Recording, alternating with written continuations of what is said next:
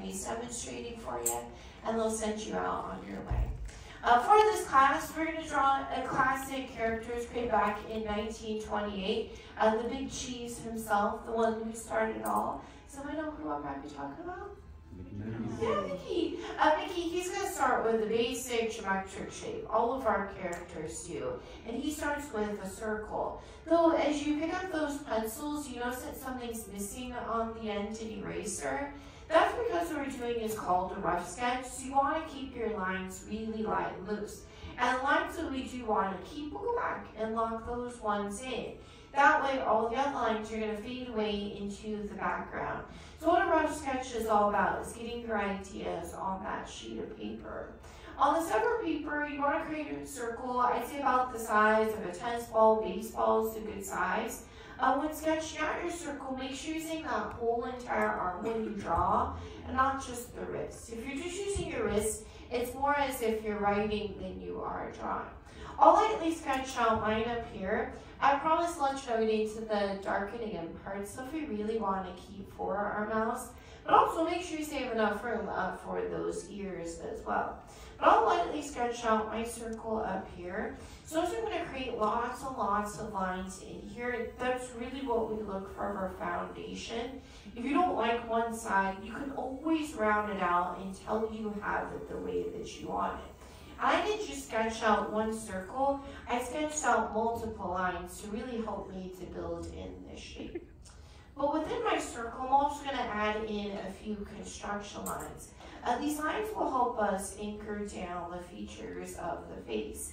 Lightly sketching out one line right down the middle of the circle to divide it in half. And for my second construction line, I'll divide it across the middle. So you have a big plus sign right through the middle of your circle. And this is our basic foundation for a mouse. And now that we have a foundation, we can add in some details. So we've got Mickey here on our page. Underneath where our two construction lines are meeting, I'm going to draw in this small squished oval sitting on its side, or you can also think of it as you're adding in this grape or an olive shape as well. But it's something I want to keep, so I'm going back with more of a heavier line to really lock it into place. So notice now how it's standing out from the rest of the under drawing. Somebody want to tell me what we just sketched out here for him? No. Yeah, his nose.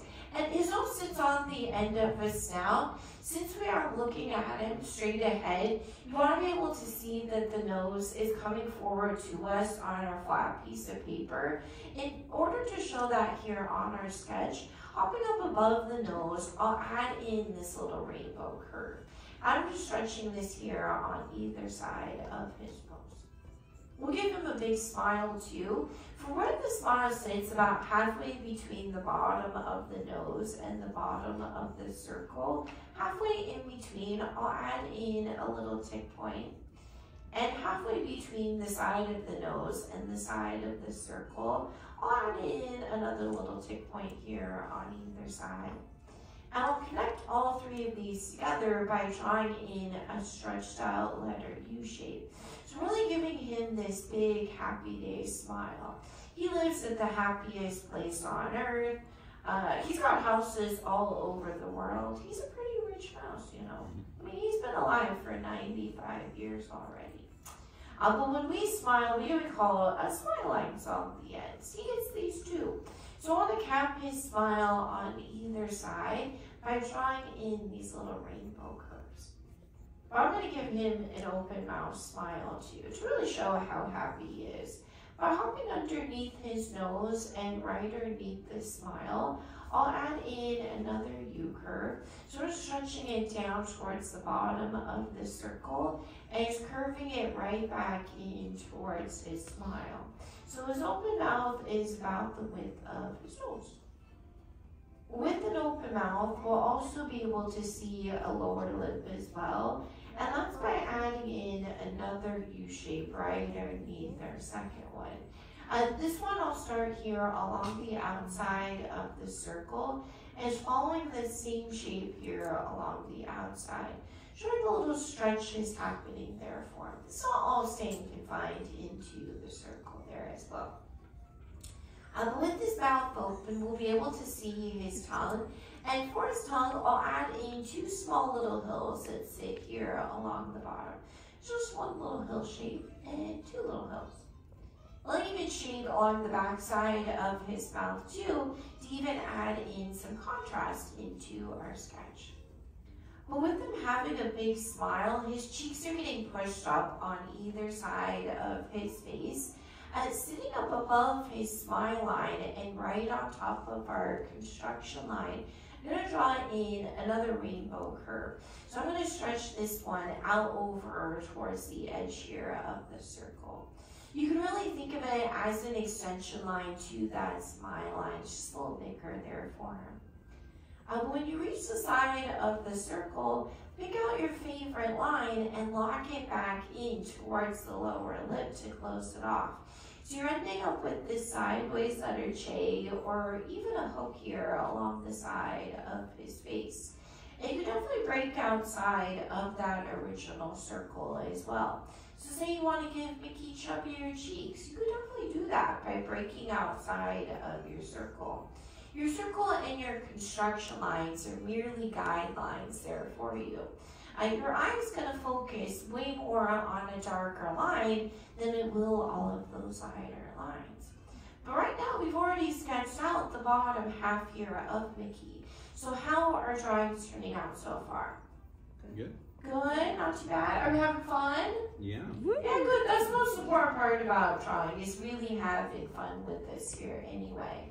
But now we can really move up to the most expressive part for any character, a character's eyes. You want to think of Mickey's eyes as there's some oval shapes or even grains of rice or watermelon seeds as well.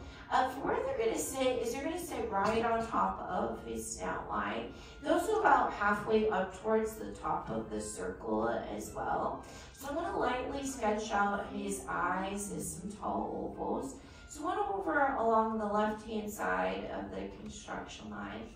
I'll even use the construction line in the middle to add in a little separation in between the 2 ovals.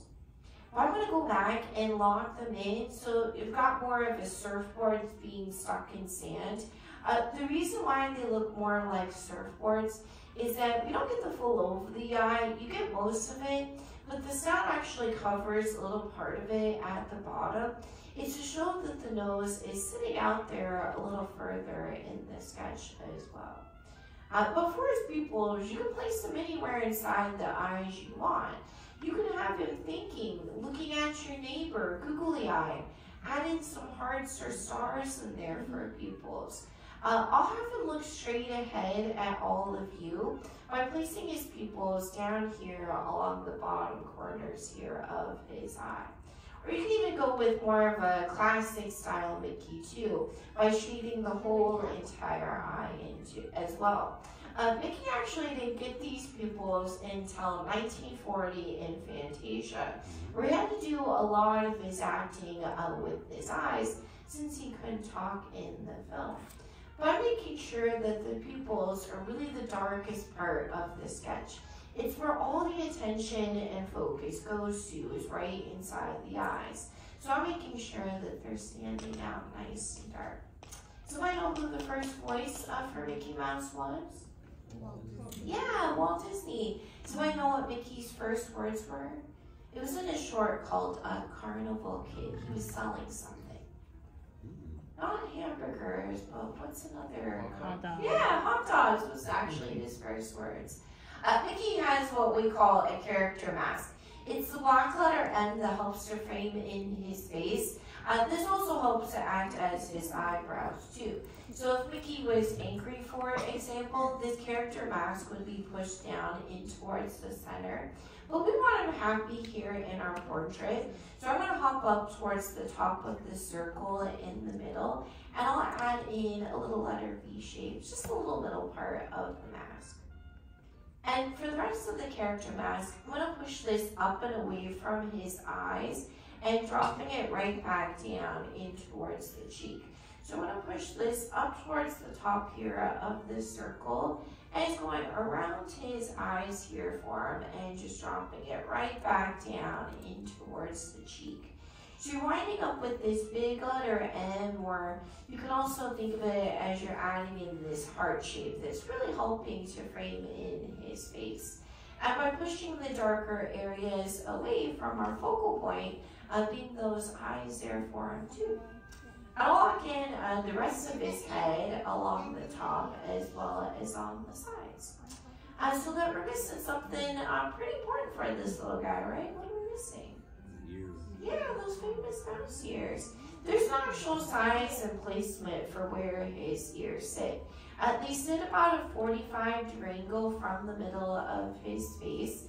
Between our two construction lines is that 45-degree angle. So in between these two would be right about here, and in between these two would be right about here. His ears are also half the size of his face. If you think of his face as the size of a quarter, his ears would be about the size of dimes. It's always better though to make the ears too big than too small. If you make them too small, you might end up with more of a bear cub or a chipmunk on your page instead of a mouse. I was just very lightly sketching out the ears, still using that whole entire arm to sketch them out here for him. And then once you got the size and placement of them the way that you want, you can start to go back and lock them in. You can also lock in or darken up really any of the lines that have started to fade away throughout our drawing process here for Mickey. What's really significant about Steamboat Willie was the first cartoon with synchronized sound. It actually also happens to be the birthday of Mickey and Minnie Mouse, as well as the release date of Steamboat Willie, which happens to be November 18th, 1928. So just this past November, both mice turned 95 years old. Wow. Yeah, I know, they're getting up there in age, right? But they still look really good. But you can also go back and lock in, darken up any of the lines that have started to fade away.